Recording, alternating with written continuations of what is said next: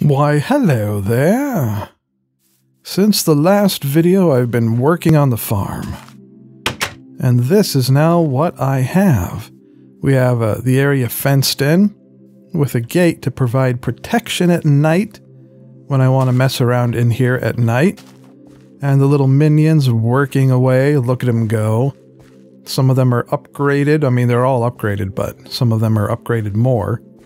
Then on the other side of the farm, we have this area where I plan on building a little cottage, a little grain silo.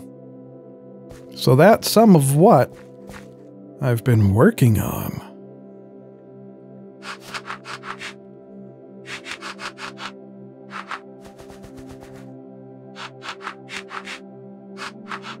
Rather than buying my dirt, I've been getting it through the trade menu here.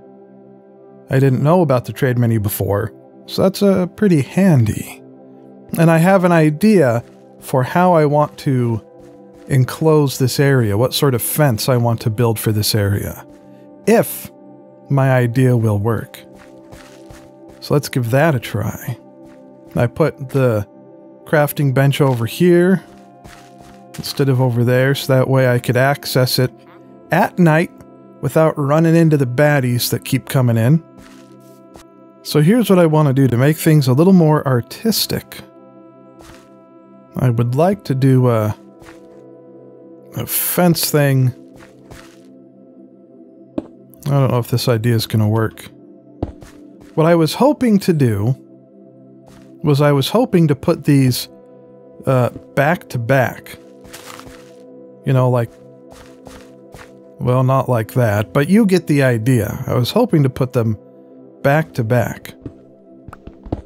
Although this design here, if I could keep it going, would make sort of an interesting fence shape. So it looks like if we put one down when we're facing forward, and then put the next one down facing to the side like this, it'll give this interesting sort of effect, which is really just as good as what I had in mind of having it all back to back. I mean, I kind of like that. How about you? Now, can we do the corner? Will the corner work? There, I cleaned it up a little bit. I saw the count was a little off, so that should clean it up. It's one forward and one to the side. Repeating is how you get these two nubbies and the space. So now what should we put on the end here to sort of cap it off? Just a block? Yeah, that looks good. Now we'll do the same for the other side. I think we're going to have to extend the dirt area by one. Otherwise, we're going to get this effect in the corner instead of this effect here. I think maybe the reason I can't get this corner to work how I want it is maybe this block isn't placed properly to give us the nub and a space we need. Oh, now it wants to place back to back.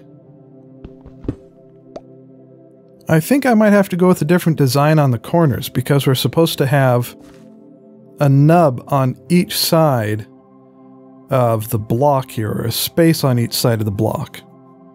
So there's a space here, and there should be a space here.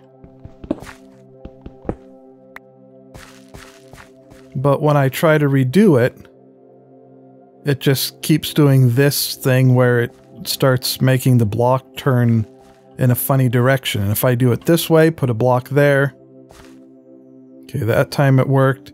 But now there are too many blocks without a space. Or if I do it going from the end, there's still too many blocks without a space. So I think I'm going to have to reimagine a little bit how this whole thing works. This was the original demarcation line.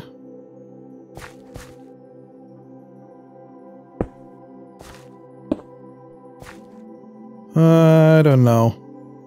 Well, I'll have to spend some time figuring this one out later, but this is the basic idea of the fence, the type of cobblestone fence thing I want to create here. And then put a little cottage in here, and like I said, a grain silo of some sort off to the side. That's what the stone is for. And then we just keep on expanding our island. Like if you did, subscribe is good.